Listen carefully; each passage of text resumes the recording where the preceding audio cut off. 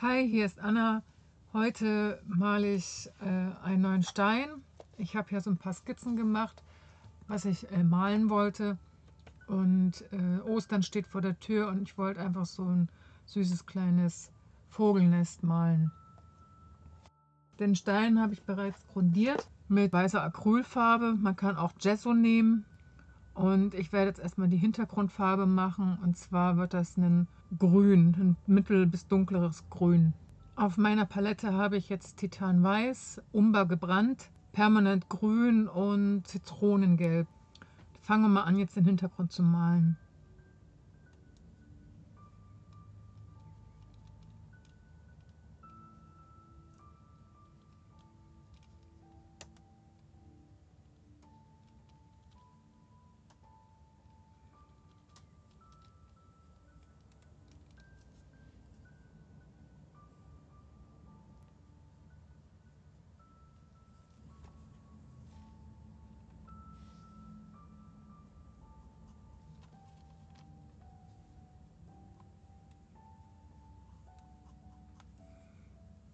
Damit der Stein nicht hin und her rutscht, habe ich einen Knetradiergummi drunter getan, um ihn zu fixieren.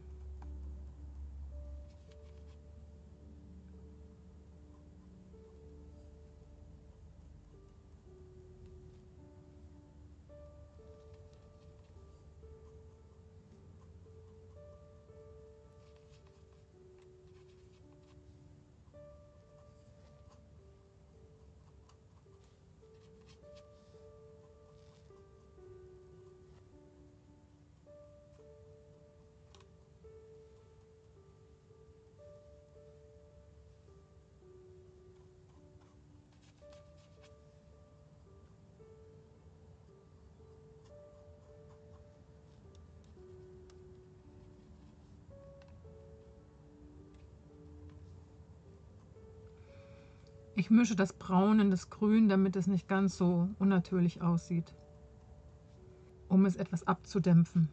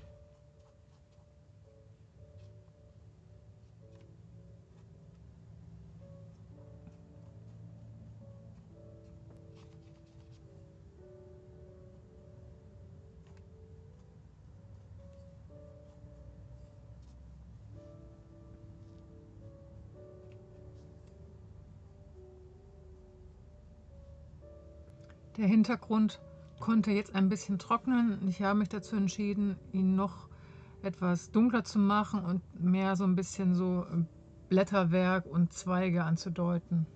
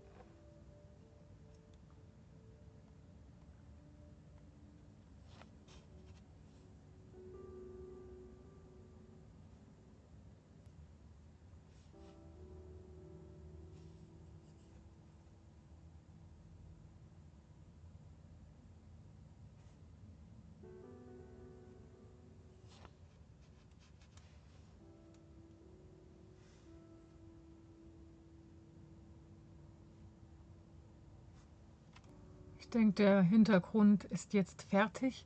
Ich habe grob Blätter und Zweige und keine Ahnung, vielleicht sind es auch Tannenzweige angedeutet. Und jetzt lasse ich den nochmal trocknen. Der Hintergrund ist jetzt getrocknet. Ich habe nochmal frisches Braun auf die Palette gemacht und ich werde jetzt erstmal die grobe Grundstruktur des Vogelnestes einmalen.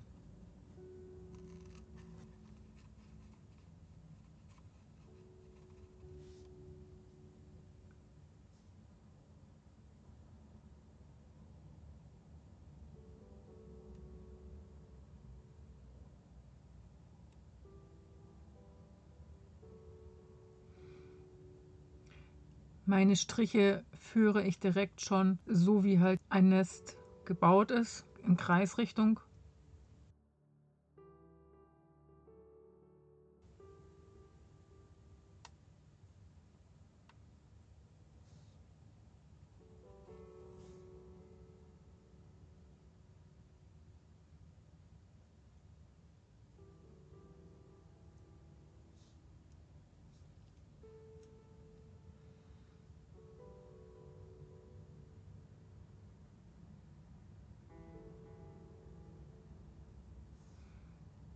Die Mitte des Nestes male ich direkt dunkler.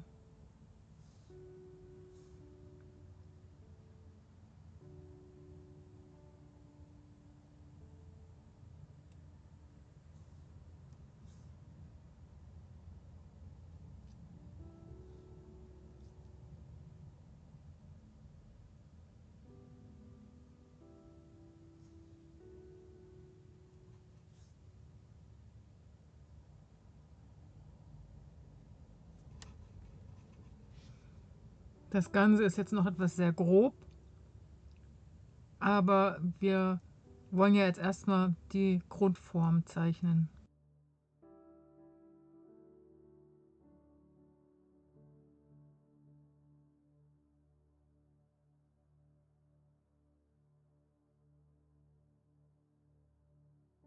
Zwischendrin säubere ich immer meinen Pinsel, damit nicht so viel verklebt.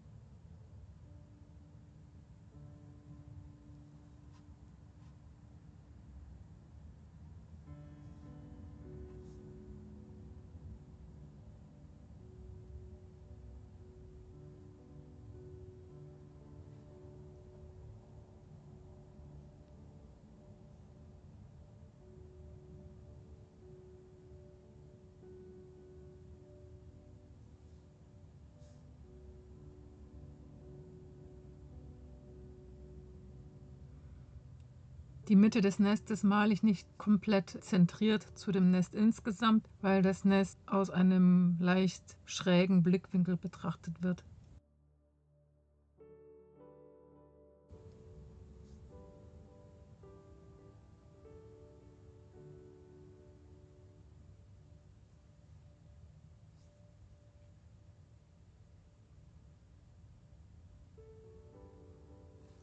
Ich lasse jetzt erstmal das so trocknen und wechsle den Pinsel.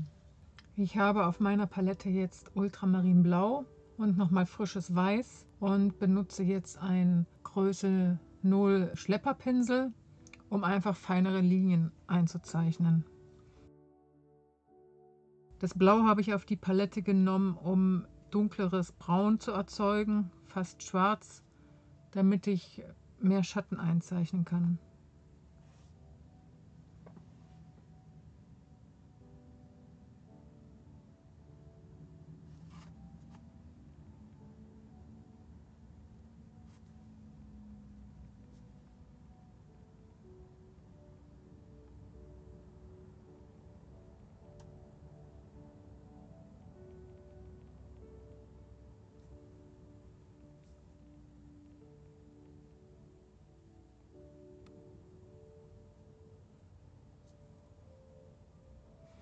Das Licht soll von oben kommen.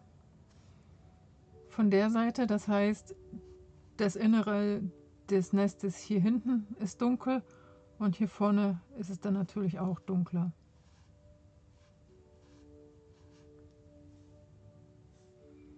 Um dünne Linien ziehen zu können, müsst ihr den Pinsel immer in Richtung der Haare ziehen.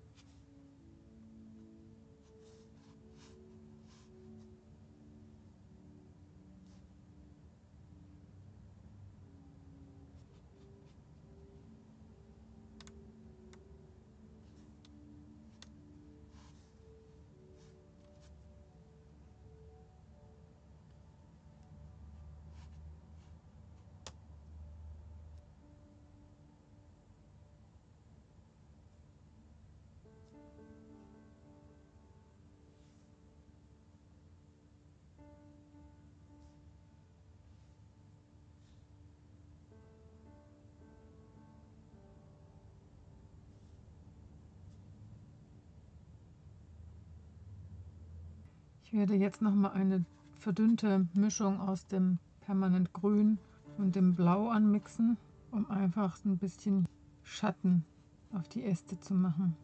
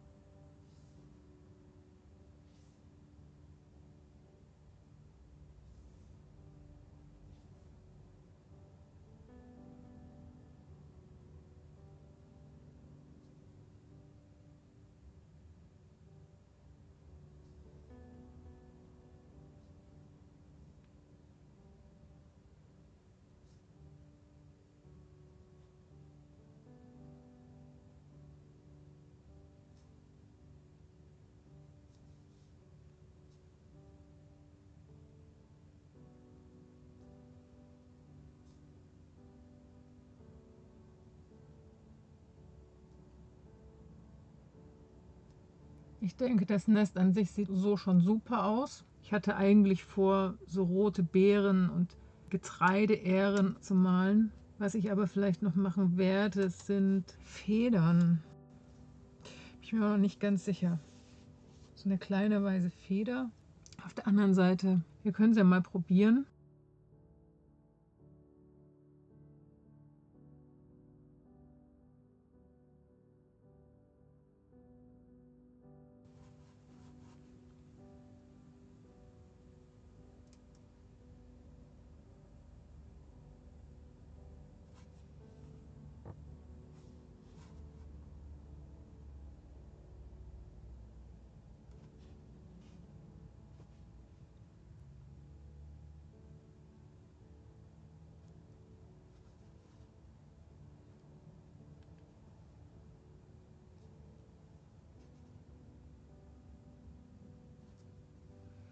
Da war der Pinsel zu nass.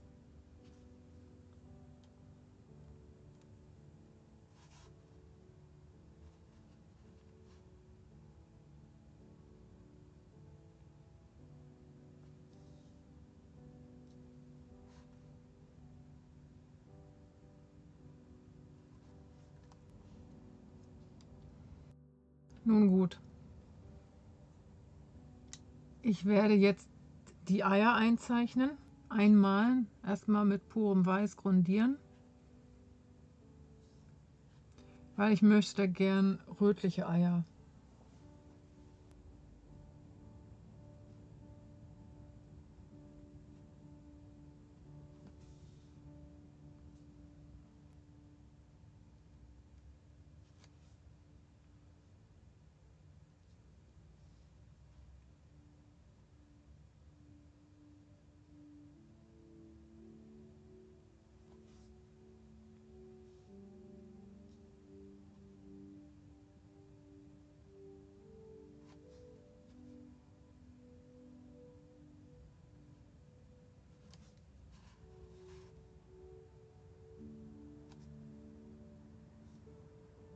Ich habe nochmal meinen Pinsel gewechselt zu einem mit etwas kürzeren Borsten, damit ich mehr Widerstand habe.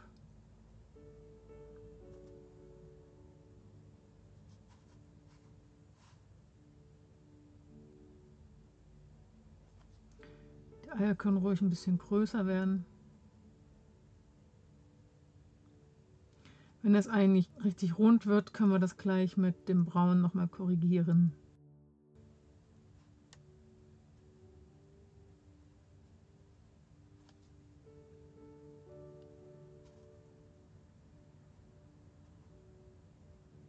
Ich lasse jetzt die Eier mal trocknen und mache derweil die rote Farbe auf die Palette. Auf meiner Palette befindet sich Cadmiumrot hell.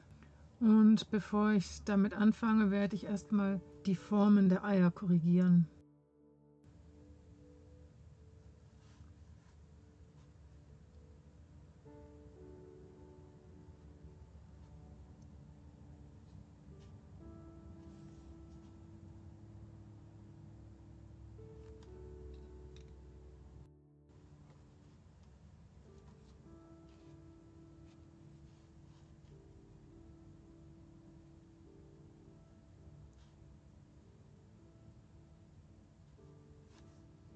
Ich werde mir jetzt einen rötlichen Ton anmischen. Ich habe nur sehr, sehr wenig Rot auf meiner Palette, weil das ist echtes Cadmiumrot und die Pigmente sind super stark und sind schnell zu viel. Es ist schnell zu rot.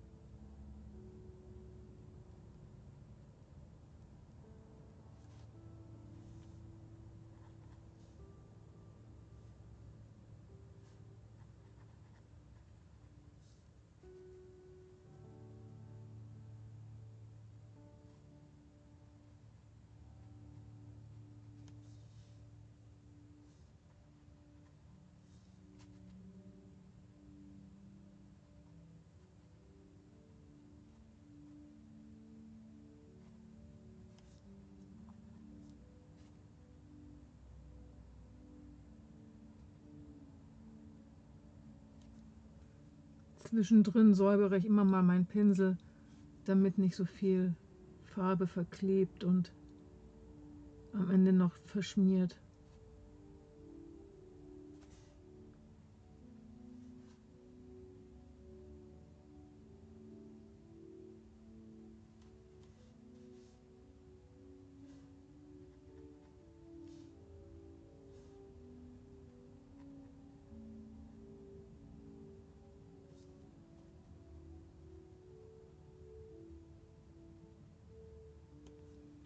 Die Eier sind jetzt noch ziemlich flach und wir müssen jetzt gucken, dass wir die ein bisschen 3D-mäßiger hinbekommen.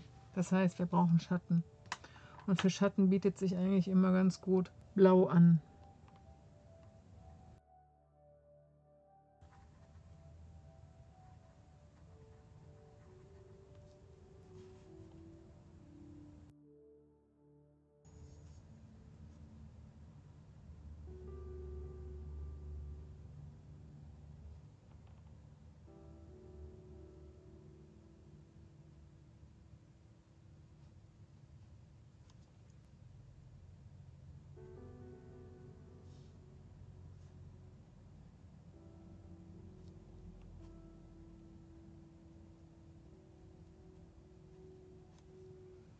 Mal schauen, dass wir möglichst einen weichen Übergang hinbekommen.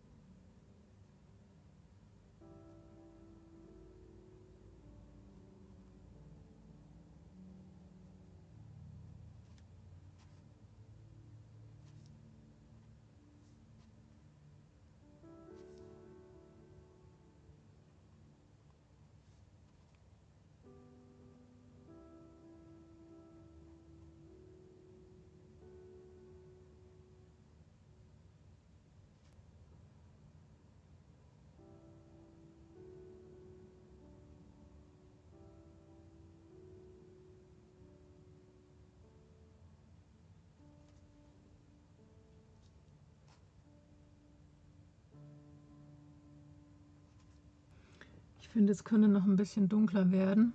Ich werde mal zu braun wechseln. Ein bisschen wässriger die Lösung.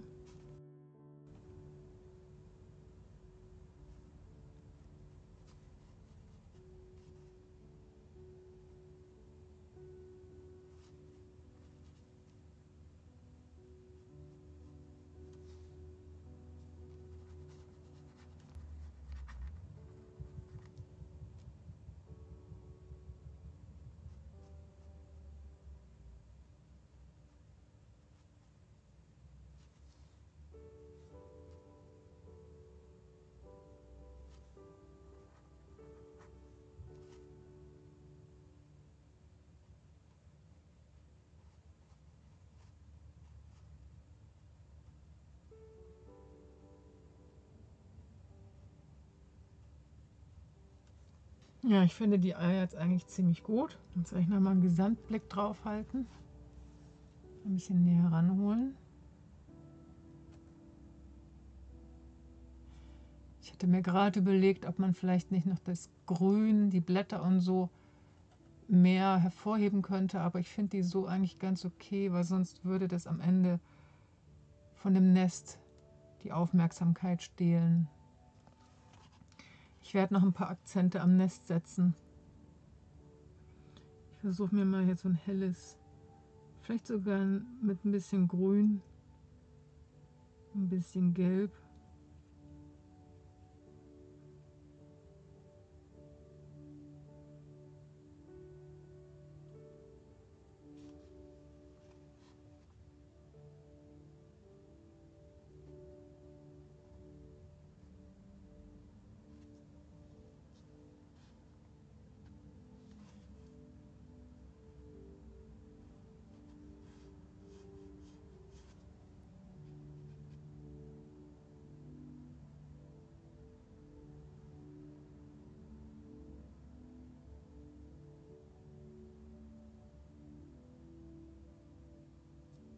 Ich finde auch die beiden Federn da ganz süß drin.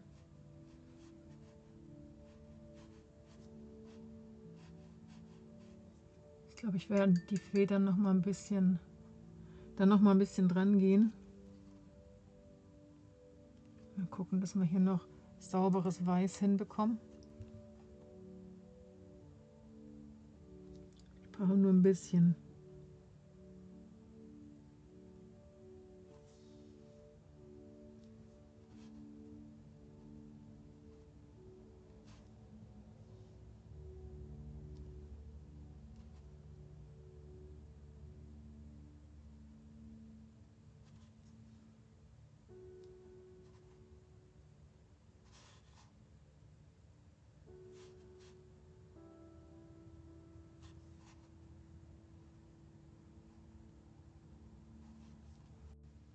Ja, und ich denke, unser Nest ist fertig. Vielen Dank fürs Zuschauen. Ich würde mich freuen, wenn ihr mir einen Daumen hoch gebt. So könnt ihr mich kostenlos unterstützen. Vielen Dank und bis zum nächsten Mal.